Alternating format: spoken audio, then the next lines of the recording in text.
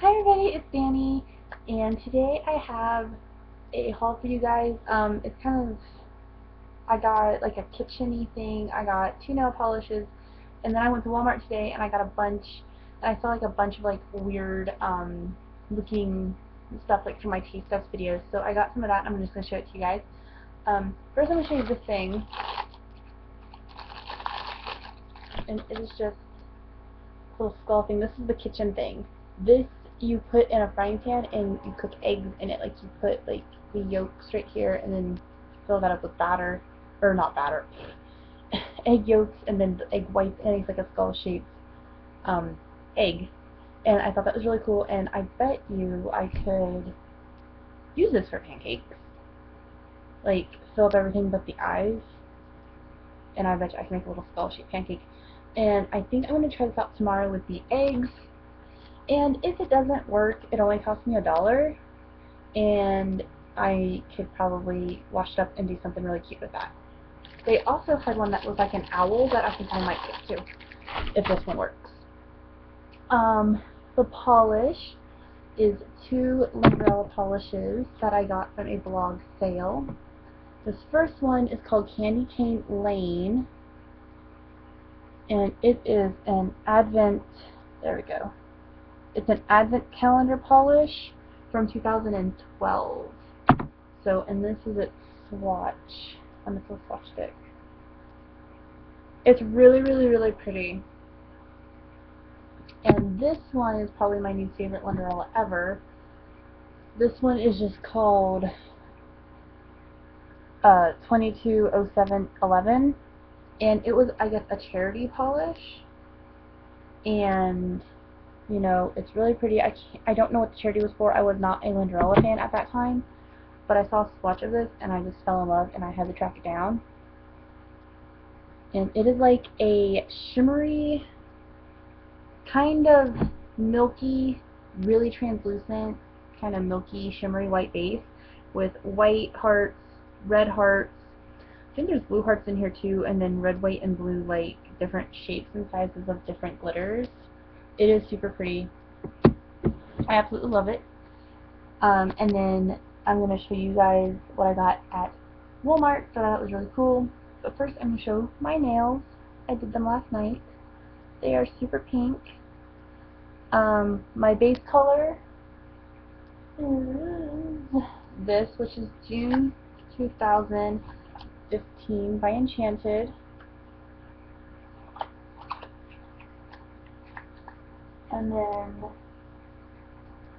my accent nails, I have flamingo freckles on top. I didn't use my little bottle, I used my big bottle, but my little bottle is closer to me. Okay, so at Walmart, they had a whole slew of stuff. First,